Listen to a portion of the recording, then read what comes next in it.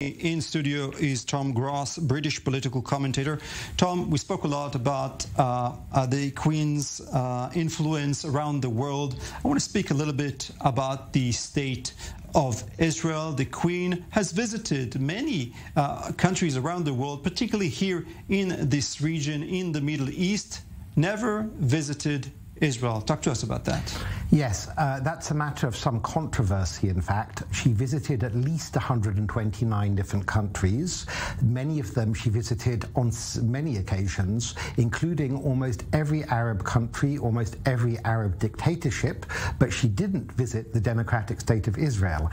Now, this would not be of her choosing. The British Foreign Office basically decides which trips she goes on, but it was very much viewed as a snub that she never visited Israel, where she visited, she embraced President Assad of Syria. She's been to Libya, or she's met Gaddafi, I believe, when he was the dictator of Libya. She's met dictators in Africa as well and other places.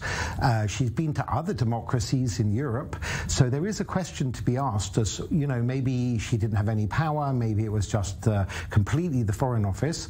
And to be fair, Prince Charles and his son, King Charles now, and his son, Prince William, did have a successful visit to Israel. So attitudes of the British royal family have changed in the last 5 years or so.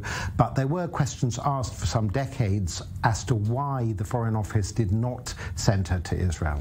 And at the same time, we can say that the Jewish community under her reign has thrived in the UK. We've seen Jews in many influential points of power, in economy, in politics, in diplomacy. Talk to us a little bit about that.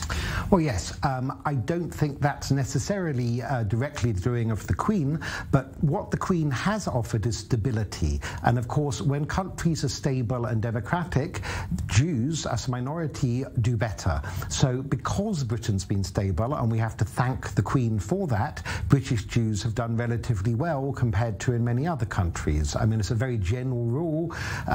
Minorities fare better under democracies, not just Jews. I might point out that the new British government that was formed just 2 days ago, there's not a single white man in the senior new positions. They're people of Asian origin, of African origin, of women, and so on. So not just Jews, but other minorities too have flourished in Britain, and I guess that's why the Queen is much loved, both among British Jews, but also among British Hindus and British Muslims, even though she's actually the head of the Church of England. Officially, the British monarch is the head of a church as well as being the monarch. So she's the head of the Church of England, or rather, she has tragically passed away. So now her son, who is now King Charles III, will become head of the Church of England. But of course, they realise that Britain's a multicultural society, and therefore they've become more, aware in recent years to make sure that they honour other faiths and other communities, including the Jewish community. Yes, and we're seeing on our screens now